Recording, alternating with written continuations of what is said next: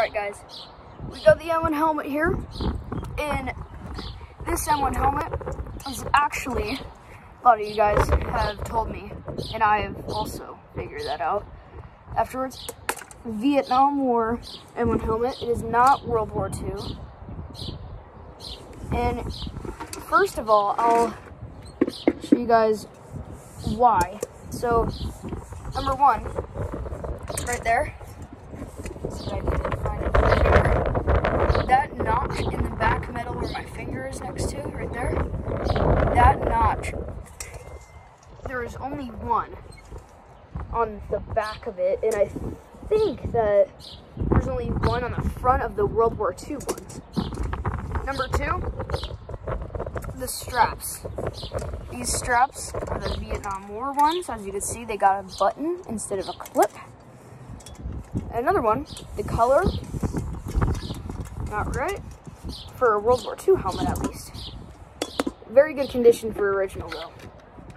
Alright, so here's the helmet cover, or the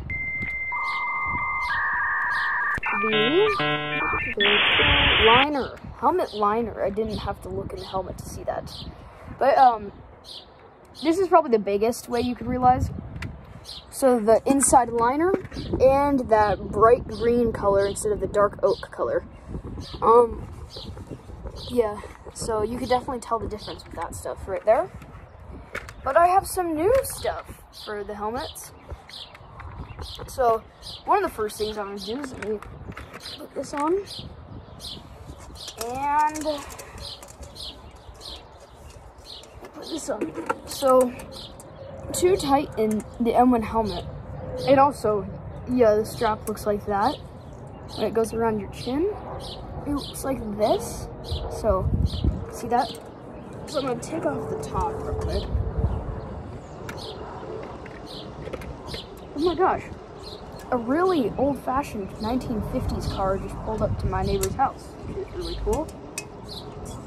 Alright, so to adjust the straps, you have to simply just pull this little thing back, if I can. That's not the cart. If I can pull it back, yeah, there you go. So it will look like that, and see the little iron bars right there? Or little iron pegs, I should say, not bars.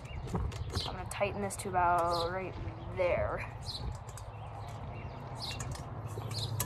So, you get the helmet liner inside of there. Put this on. You just need a little bit of tightening. Yeah, so I'm going to tighten, I'll say right here on this side.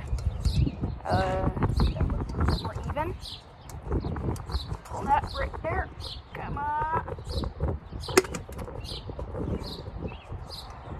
Oh, I thought I just broke my helmet.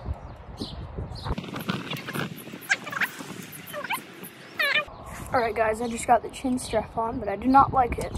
So, look, it doesn't even look that cool on me. I'm gonna take that off, but yeah. That's how you get the chin strap on, but I don't usually have the chin strap on like that. For one reason, is this. I like to put it back here, and look at that. Look at that, that's how far apart those are from each other. So, all you gotta do again is pull the string like behind it, like how you see I'm doing right now.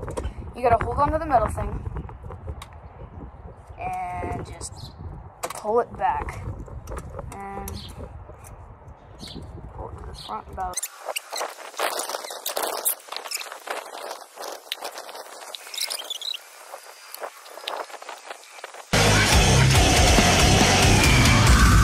Alright guys, so as you can see, with pure strength, my own muscle, I managed to fix those. A little bit of hesitation, but you know, I managed to get them. Yeah. Okay, so here's the special part of this video. I just got something new specifically for this one, in fact. And you already might have an idea of what it is. Yeah, boys. pre-production M1 helmet cover. There's two sides. There's this one, and there's this one right here. But, you know, this one is the most iconic, so I'm probably going to use this. So, I will do kind of a tutorial on how to get it on my M1 helmet, or on your M1 helmet if you are trying to use this as a tutorial, possibly. I don't know. So, yeah, there's the back helmet. It's a very good helmet, but you gotta take this, you gotta unbutton this strap. From the 1960s that the buttons might wear down, you are not correct. These buttons are no joke. If you have one, you know what I'm talking about. Alright, so can't really get a full on view of this, but there's the top of it, and so you put your M1 helmet in like you're putting your M1 helmet on a cloth bucket, basically, if you think about it. So maybe for the next video, well, most likely, I'll do some helmet graffiti, but you want it to look like this, like the helmet, and make sure it's the outside shell, not the inside, and you make sure this is off there completely. So once it's all in there, tuck all these little flaps inside of there, and make sure, since you see there's a little indent right there, you put it around so that you could take those out and put them back. I'm going to take all those out, back at the top, make sure, adjust it so it's tightened.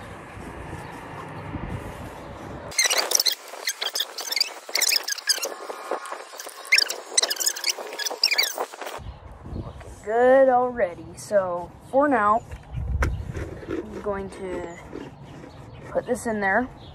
We'll fix any errors or anything that we want to fix on there already. But then you just slide the liner piece right into the helmet like that. So it'll end up looking something like this. I will make some adjustments because, as you can see, it is a little bit wrinkly, right, like around here.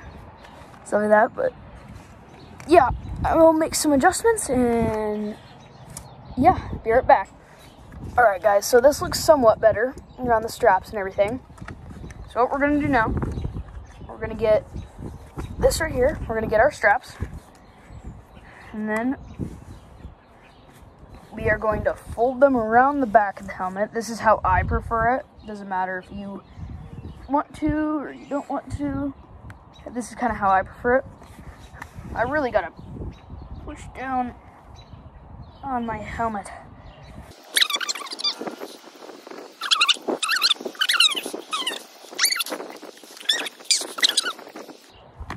All right.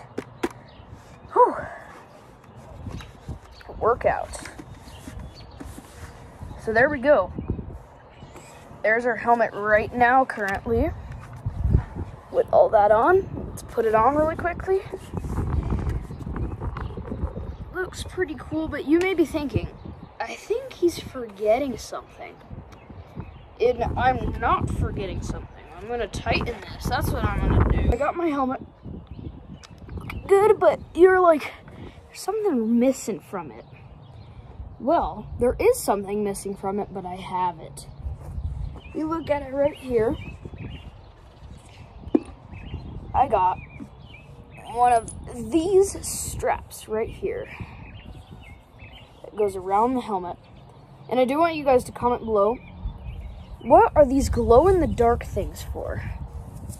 On the back of these, like, they're called like tiger eyes or something, I don't know.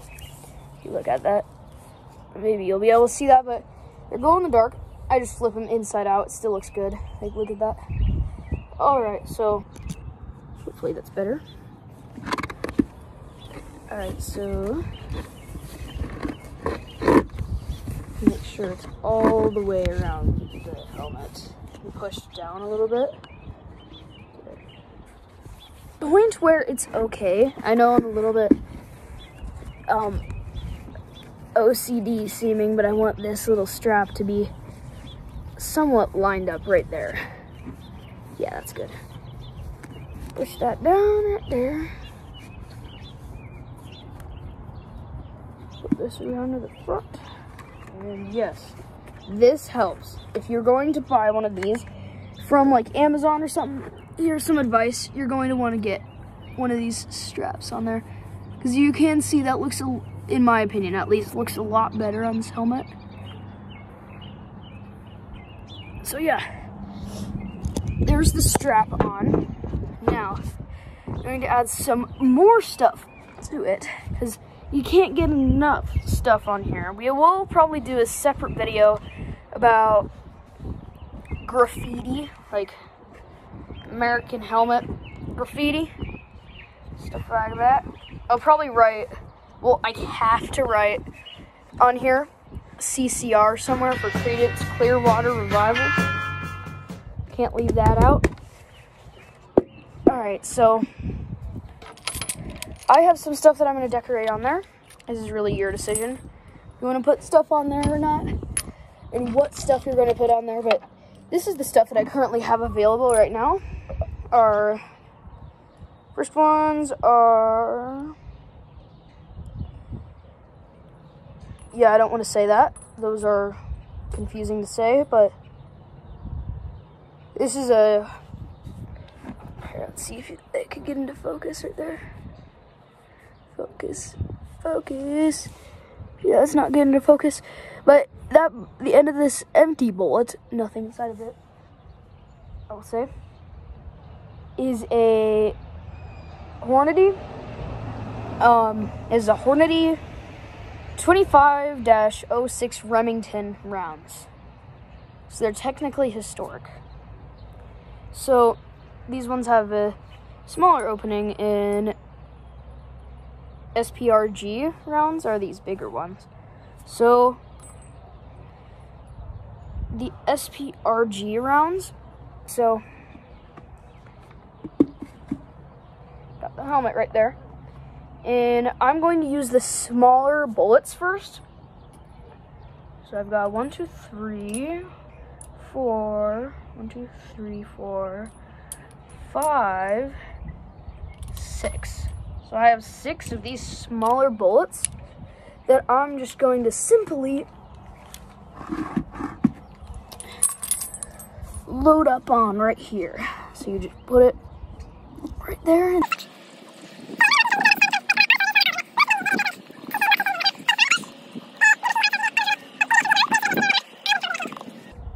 putting that helmet cover on there like that. Alright, so that we have that.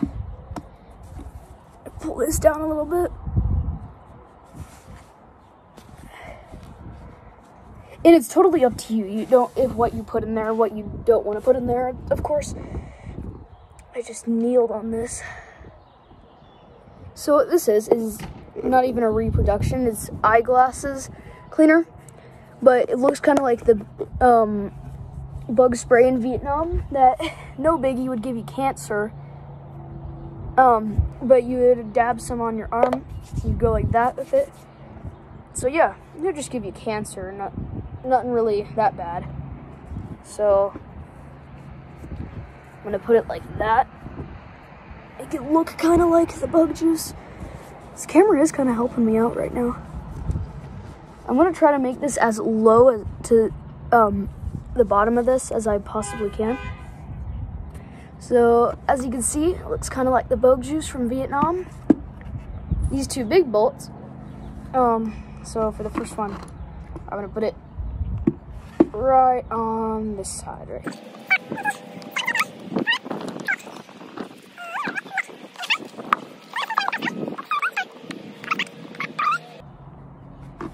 And there we go. All the stuff is on our helmet. It's exactly kind of how I want it to be. It's perfect. So I do feel my helmet is a little bit heavier, but not drastic. So there we go. It's a really nice helmet. Fits okay for me. And yes, that was my camera stand right here. So yeah, got the bullets all on that side. And I got some bug spray on that side. And sometimes they would put cards on here. And yeah, a lot of the times they would do helmet graffiti. Yeah, let me take this off. Sorry. Don't want to drop it off my head. A lot of times they would do some, sorry guys, they would do some helmet graffiti on here. Like right there. Put a peace sign or whatnot. That's probably what I'm going to do around the front of this. Like about right there. Put a peace sign. Well, on about this side, I'm probably going to put a big old peace sign right there. And it'll see like peace, love, and stuff like that. And yeah, that might be the next video that we're gonna do. So hopefully that, I was going to do it today, but I needed a Sharpie and I thought I had one here, but I do not. So yeah, hope you guys enjoyed this video. I'm gonna go edit it, and yeah, if you want to do anything else,